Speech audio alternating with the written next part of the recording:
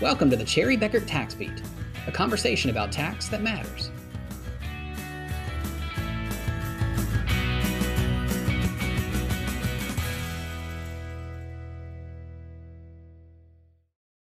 Welcome to this edition of the Cherry Bekaert Tax Beat. Today is June 8th, 2021, and our main topic of discussion will be the recently released Green Book and the implications on domestic income tax rates, both for individuals and corporations.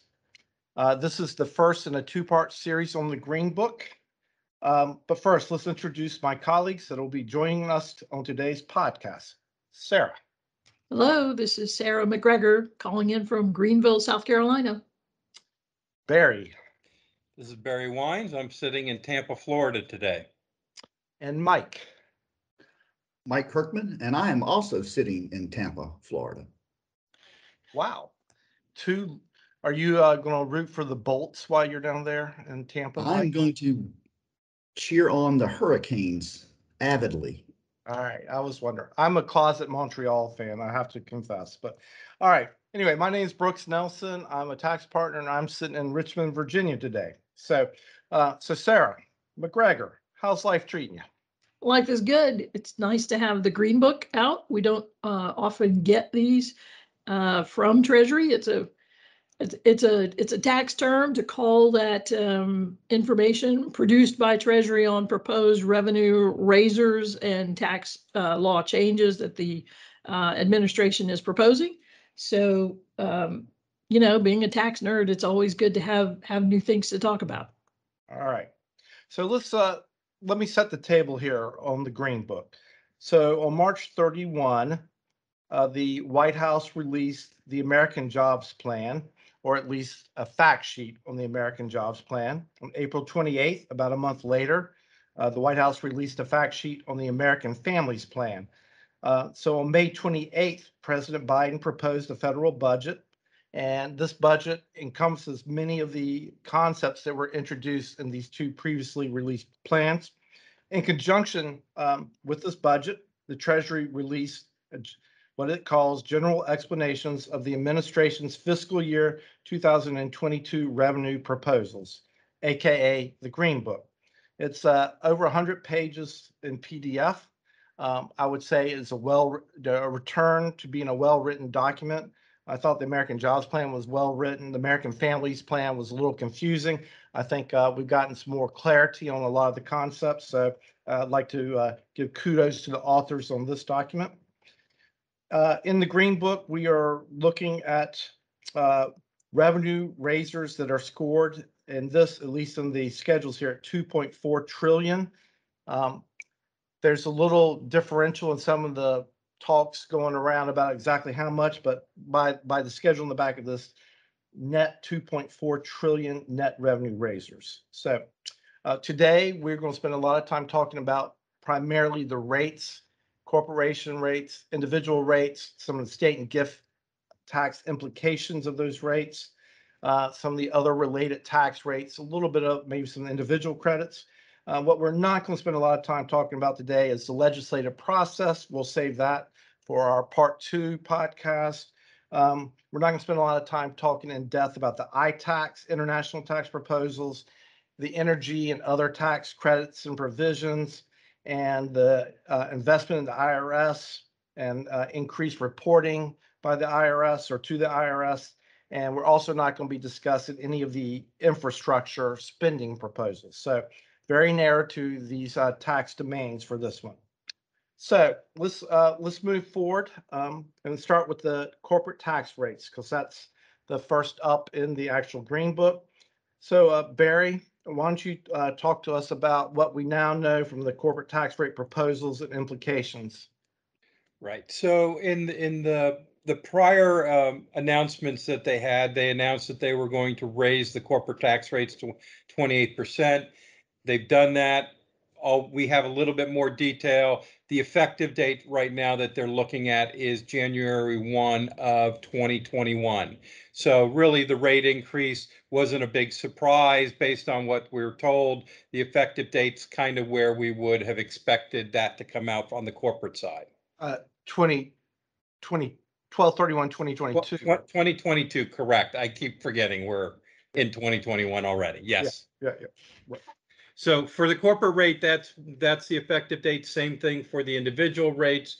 They increased those to the top rate of 39.6. Once you get above $509,000 for married filing joint, 450,000 for unmarried, and various other thresholds there. So those are all effective starting next tax year. The rate change that well, the other corporate rate change was the minimum tax rate. So there's a proposal here that the 15% minimum tax applies not on taxable income or something along those lines, but they're talking about financial statement book income. So if you report financial statements out to the public, they're proposing a minimum 15% tax on that. A lot of details to be worked out, but at the same token, the proposal at least only applies to companies with over $2 billion in book income. So really about 120, 150 corporations are really going to have that apply to them, worldwide large companies. So that's where the proposal is right now on the corporate rate. So assuming that proposal went through on the 28% flat corporate rate, the 15% minimum, and what we know about the individual rates, I mean, can you kind of refresh our memories on what you previously said about implications to entity structures and corporate planning? Yes. So right now in the environment we're in, money inside of a C corp that's not distributed is taxed less than an individual. So that will continue to apply, although the rate differential will be a lot less. So again, the entity selection, what am I going to do with operating cash flow? Am I going to distribute? Am I going to turn it back into the company? Things along those lines are still going to mean the entity selection decisions are, you need to go through those exercises to determine that. The big key here is going to be the capital gains rate, and we'll talk about that in a minute, because that's going to apply to capital gains and to the dividends. So all of that is going to factor into what is a more favorable entity selection. 199 cap A, which is the 20% exclusion for pass-through entities, hasn't been touched in here.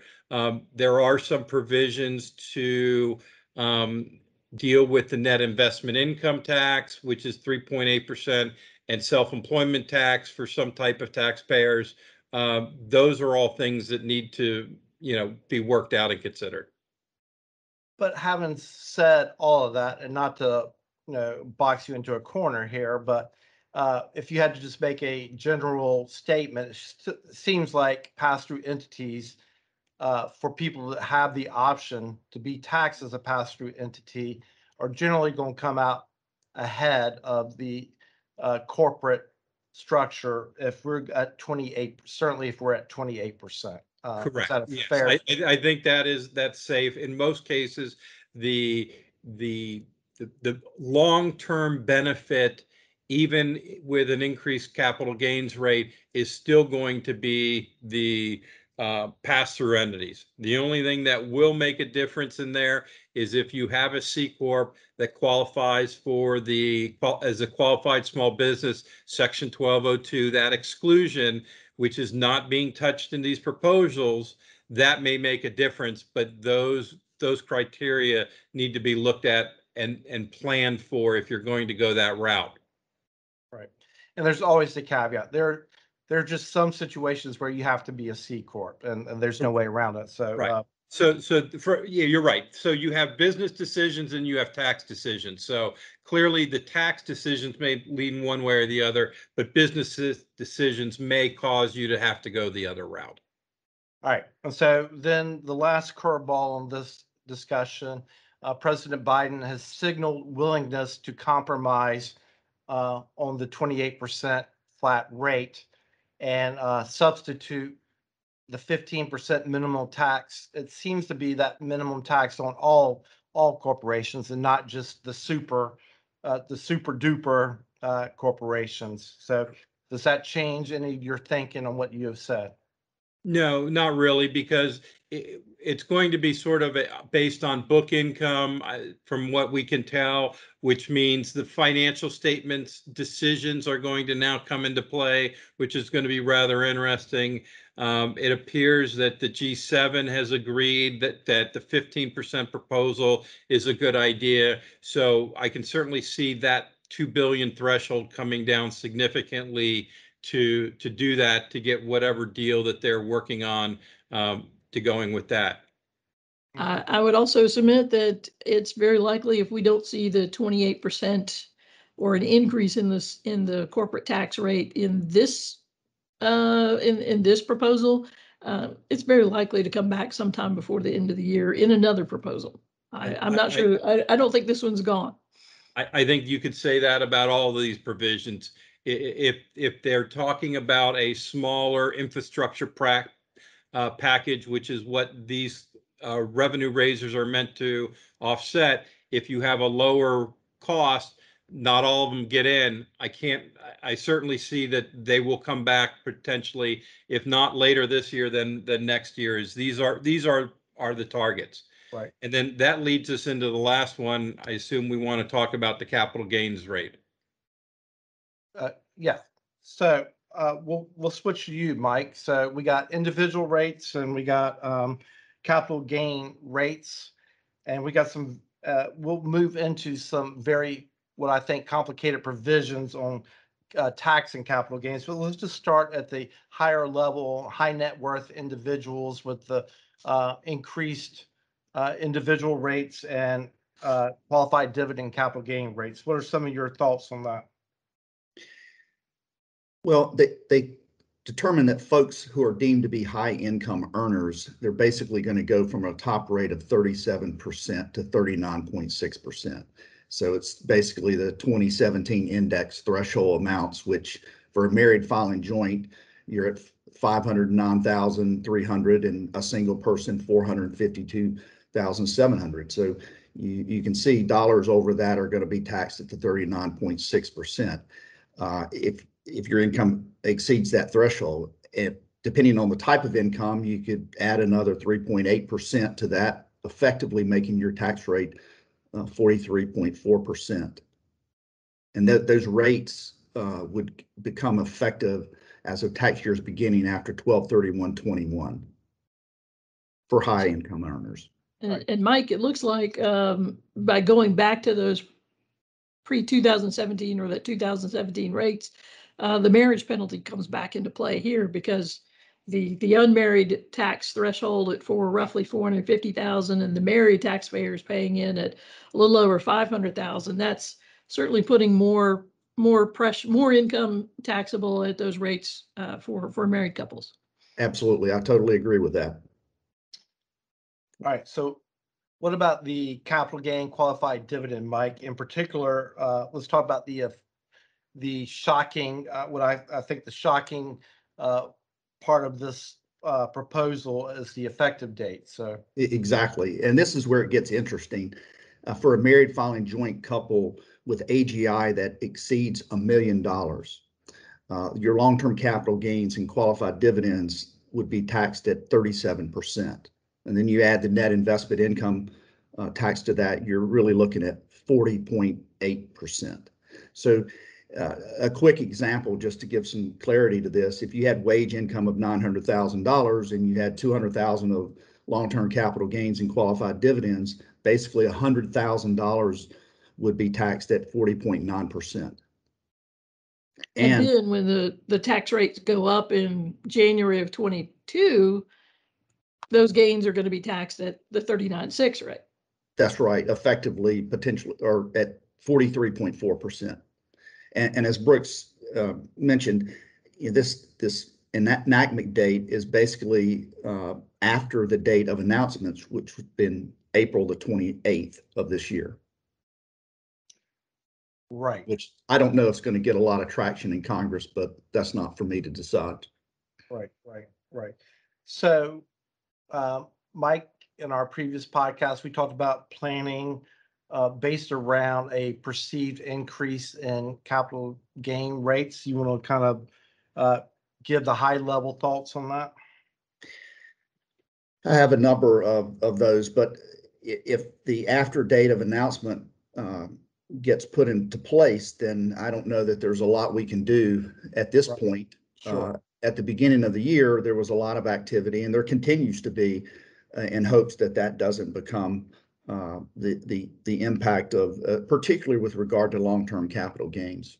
So there's still a lot of activity around selling companies that may to get those sales executed in 2021. But there's just really no telling based on when this after date of enactment or announcement is going to be considered part of the legislation. But still, if we're talking about trying to maybe accelerate a transaction to potentially benefit from a capital gain,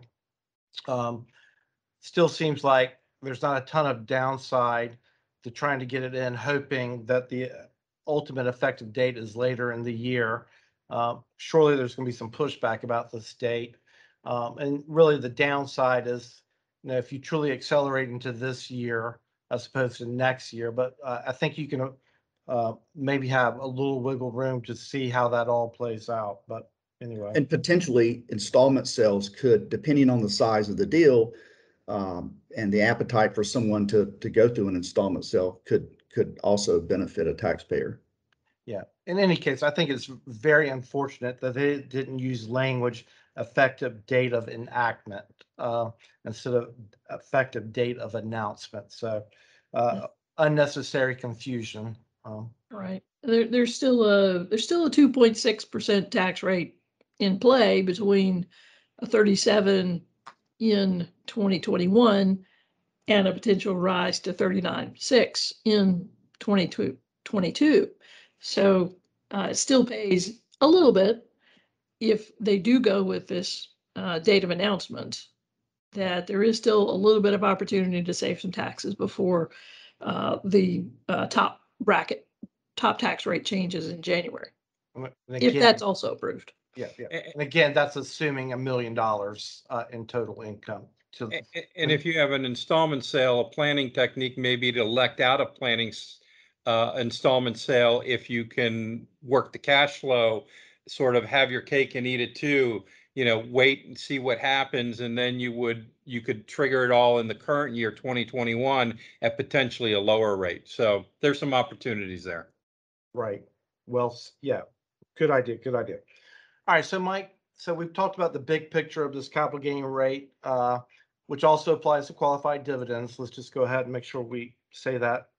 But let's talk about, again, the really, I don't want to say this was the stunner, but this was the, adding clarity to what we didn't think was apparent in the first proposal, the American Families Plan, about the estate and gift tax implications of this capital gain rate. So at least we now, I think, have a good understanding of what they were trying to say. Since we're not all as smart as you are, Mike, in this area, why don't you try to recap what they are trying to say about capital gains in the estate and gift tax scenario? Okay, well, I appreciate the kudos there on being bright in this area. I had never predicted that I would be reading from the Green Book what I have read, but let me just qualify this by saying that this is part of the income tax section. This has, while we're dealing with transfers and date of death transfers, it's not a transfer tax per se. So let me just start with the gift. So basically, as simple as it is, that if an individual transfers appreciated assets, they will have a realized capital gain at the time of the transfer. Now, asterisk that and say, I'll describe a little later some of the exceptions and exclusions, but generally it's that basic. I do a transfer, it's got appreciation to it, capital gain would be recognized immediately. From an estate standpoint, individual Deceased owner of appreciated assets will realize capital gains as of the date of death. It's a deemed recognition event. So again, there's capital gains, no different than what you would have on if you sold securities, but in this case, you haven't sold anything. You've just moved it to an heir or to a donee. Right. And I think, There's, I'm sorry, what's upsetting to me about that proposal is it's a non-cash transaction, which, if you're moving valuable property, that's going to frequently force a second transaction to fund the taxes. It doesn't seem, it's not in keeping with normal concepts in taxation. yeah, and I have a feeling based on some of the commentary that I have read is that because there's some carve-outs that don't apply that apply to family-owned businesses and farms that do get some special treatment, but they're really focusing on assets that possibly are a lot more liquid. So the cash is going to be there, like marketable securities. You're going to be forced to sell a chunk to pay this tax potentially. But there are some exclusions which just to go ahead and go through those. Right. Transfers to spouses and to charities. It's very logical. Tangible personal property, except for collectibles, would not be subject. So if you have tangible personal property that's got a lot of appreciation, which we could have a huge discussion about what's considered tangible personal property and collectibles, those would be excluded. As Barry mentioned, the Section 1202 stock is excluded from this recognition event. And they're interesting enough, they're providing a $1 million exclusion per person. So you'd have a $2 million transfer during life between a married couple, or a $2 million at date of death between $1 million and a piece, that would be excluded from, again, not estate taxation, the capital gains portion. And you also have a similar $250,000 per person for your personal residence. So those are the exclusions. They are allowing a portability to remain in this particular area, but I'm not sure how that's going to be applied. And Mike, if I read correctly, the exclusion on personal residence doesn't have to be your primary residence. It could be any residence you own it at that stage to apply to, which is helpful. Yes, that's correct. And what about the installment plan, Mike?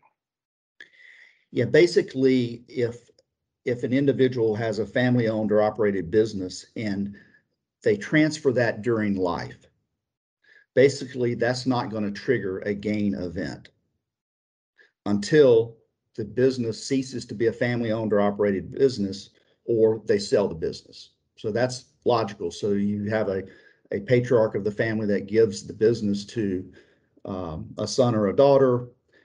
There may be gift tax related, but the capital gain trigger on appreciation would not occur at that point. However, if that patriarch of the family dies with that appreciated business, the Green Book is telling us that we'd have a 15-year payment plan at a fixed rate of interest that would be associated with that appreciation. All right. So obviously, this is far from a done deal, but some of this is very unsettling. It's introducing concepts unlike anything we've ever seen, in my opinion. Be going after unrecognized transactions here. So what's your general takeaway on what we should, what should people be considering in the, I know it's not a gift tax provision per se, but there's still things I think you need to think about from a gifting perspective. I think without a doubt, and let me just mention when the proposed effective date for the capital gains related to the estate and gift transfers would be for transfers after December 31 of 2021. Right. And let me just, what should people be thinking about? No question what they're already thinking about. And I think the fact that we've got to transfer and effective date of 12/31/2021 gives people the time to do what they're already doing. They're making transfers, they're doing planning. There's a lot of valuations that are going on. So that's not going to change from the last conversation that we all had. That type of planning is already going to happen, and I think the capital gains proposal here added to the estate and gift tax only, I think, exacerbates the need for people that have high appreciating assets to do planning. Mike, any concern that this $1 million capital gain exclusion translates into an agenda to move the estate and gift exemption down to that kind of level? Well, it clearly could. I think the 3.1 has been suggested by the administration, but it's interesting that if you look at this type of additional tax that they're calling an income tax on this appreciation, you could have an individual that incurs this tax at death, and then also on top of that incurs a state tax transfer tax on top of the capital gains tax. Now, the Green Book does emphasize the fact that you would get a deduction on the estate tax return for the tax paid that's related to the capital gains pickup tax on the appreciation. But it's a hefty scenario there, and there's a lot that you could say when you're being taxed at these kind of rates. But it would be really a huge revenue generator, in my opinion, if they reduce the estate tax exclusion and the gift tax exclusion to as low as $1 million. Well, it's clearly not a promising signal, I think, for those who want to see the exemption stay unchanged. All right, so there's another little sleeper provision in here about realizing capital gains in non-corporate entities. Sarah, you want to talk a little bit about that one? I thought that was also very disturbing. Right. So it appears to be that what they're after are some long-term, some dynasty type trusts that are holding family wealth. Maybe a family-owned company, maybe long-held stock or other assets. And if you hold it long enough, say 90 years, and you haven't done anything that trust hasn't triggered a recognition event that would cause that to be taxable, then lo and behold, at the end of 90 years, you're going to have to pay some tax on whatever that built-in gain is in there. The interesting is the start date is going to be about 1940. So the first time this would come into play will be at the end of the year of 2030.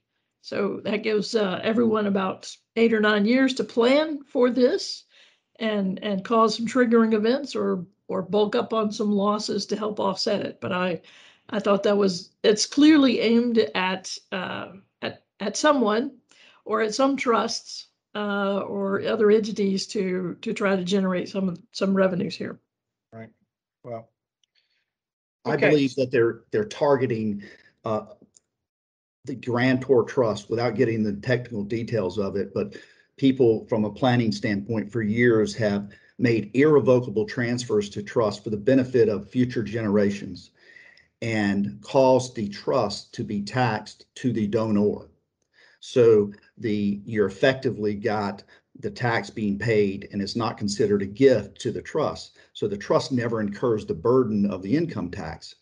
So if you create, as Sarah said, a dynasty trust that it's going on forever and ever, effectively at some point when it does end or a in-kind asset is distributed out that has appreciation, that's when the triggering of that gain will occur. And as Brooks mentioned earlier, it's a recognized event, but you haven't realized any cash. All right. Let's have one more topic discussion, and then we'll get into a little bit of a lightning round on some 4 or 5. But let's talk about the net investment income tax and the self-employment tax stuff. Sarah, what are they trying to say? What are they actually trying to avoid or trying to penalize here? Right. So they're trying to bring all pass-through entities, partnerships, LLCs, general partnerships, limited partnerships, limited liability companies, and S corporations under the same roof when it comes to who's paying how much tax on earnings. And in this case, we're talking about not an income tax, but the self-employment tax and the funds that flow into the hospital trust fund through the additional Medicare tax and the net investment income tax. So you have, in essence, FICA, Medicare, net investment income tax, and the additional Medicare tax, which all play together and sort of are intended to help fund the old age and survivors and disability, as well as Medicare and hospital trust funds. So the idea here is, you know what, a general partnership gets taxed on that income as self-employment. They are, if you're actively, whether you're actively engaged in the business or not. Limited partners are not taxed on self-employment income, but if you're actively involved, then you can avoid the net investment income tax. For an S corporation, whether you're actively engaged or not, your income is not going to be subject to the distribution income from that S corporation is generally not subject to the self-employment tax, and if you're actively involved, is not going to be subject to net investment income tax. So the idea here is just to level the playing field so that all of that income is going to be subject, no matter what type of pass-through entity you have. If you're actively involved in the business, it's going to be subject to the self-employment taxes.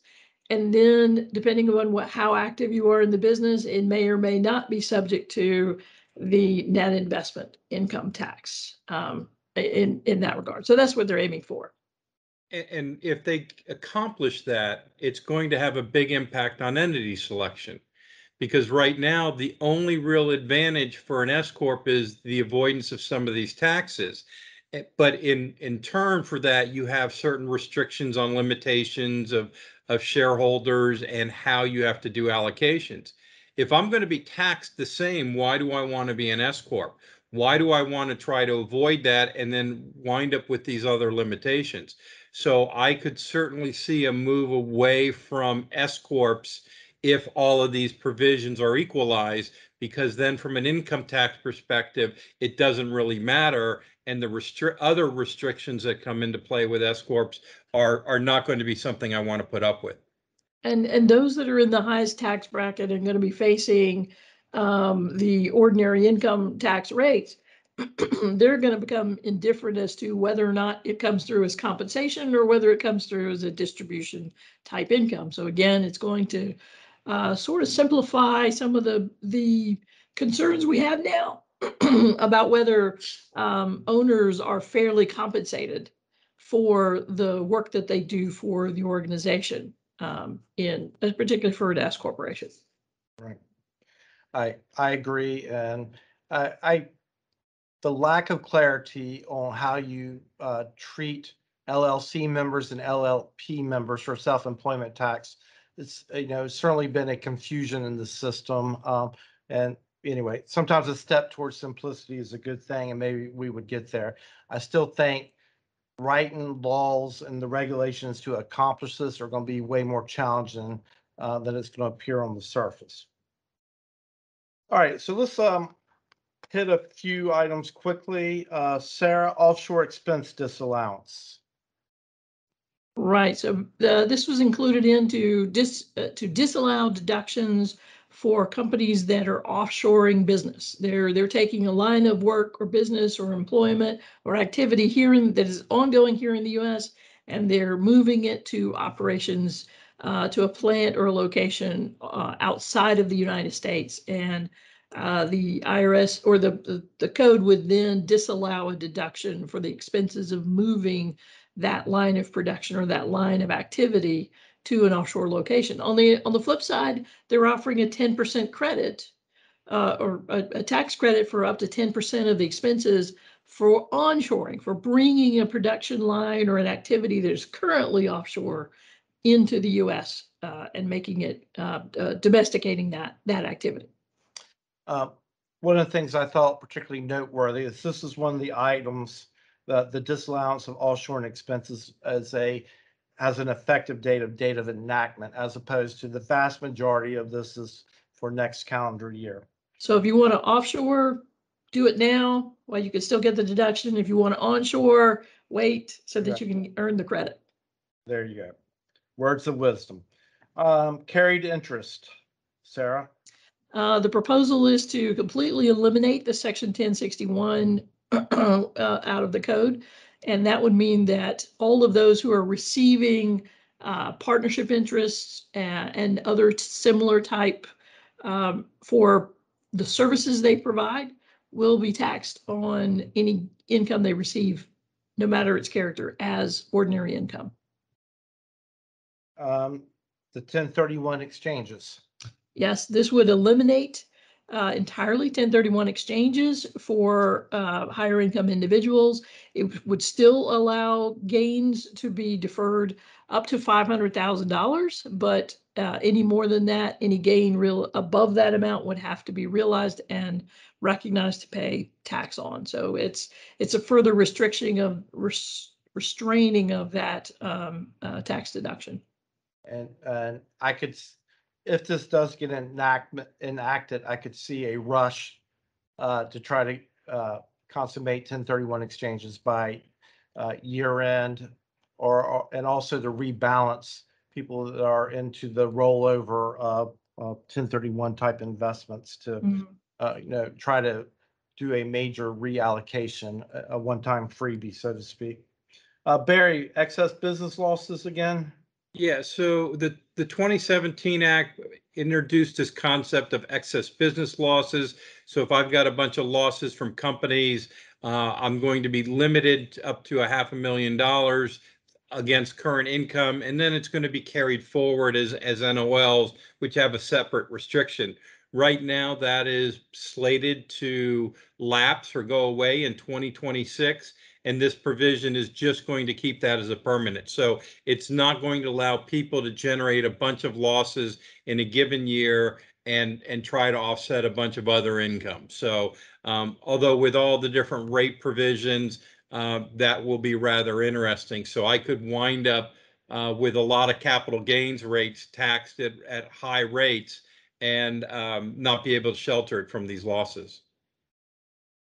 So Brooks, just a bit as we wind up here, just a bit of bright news that was in the Green Book, and that has to do with the administration's intent to extend some of the tax credits for families and for child care and for child tax credits and for earned income tax credits. Those were expanded under the American Rescue Plan. And so this proposal also wants to continue those expansions and even make some of them permanent and to help out families and working families. All right. Very good. So let me add some of my wrap-up comments here. My takeaway from our discussion today, with the capital gain effective date being date of announcement, that puts a little chill in me as far as wanting to run out and execute a transaction to accelerate, immediately. It does want me to really plan in case I do want to do that capital gain transaction. It makes me want to really think hard about, do I want to do a corporate restructuring and get capital gains or dividends out? Do I want to trigger some of these other transactions, a 1031 that we just talked about? So transactionally, I want to be thinking a lot about what does this mean to me? And I want to be ready to move if some of this comes to fruition. On the other hand, these capital gain provisions in the estate and gifts context, and again, I know it's not estate and gift tax technically, but it's in that arena. I don't see how you can interpret this in any other way that if you have gifting that needs to be done that you're even remotely considering, I mean, you really need to accelerate into that plan right now. Sarah, any other wrap up comments on your end? No, except all of this is up for negotiation, and we'll have to see what actually gets passed in a couple of months. Right. And that leads me to the next little reminder that we do have a Green Book Part 2 podcast coming up where we will discuss a little bit more of the legislative process and where we are in the give and take and the negotiations, amongst other things as well. All right, a quick disclaimer that we are not providing personal tax advice on this podcast. Please consult with your personal tax advisor, hopefully at Cherry Bekaert, with your specific tax issues. Check out our firm's website, cbh.com, for the latest guidance and materials on this and other tax and business topics. As a plug, we do still have the American Families Plan and American Jobs Plan podcast out there to discuss several of these related topics more in depth and in different ways. All right, that concludes today's podcast on Green Book Part 1, focusing on the rates. Thank you, Sarah, Barry, and Mike. Thank you, our listeners, for spending your time with us. We truly appreciate it. Let's call it a day and go forth in peace.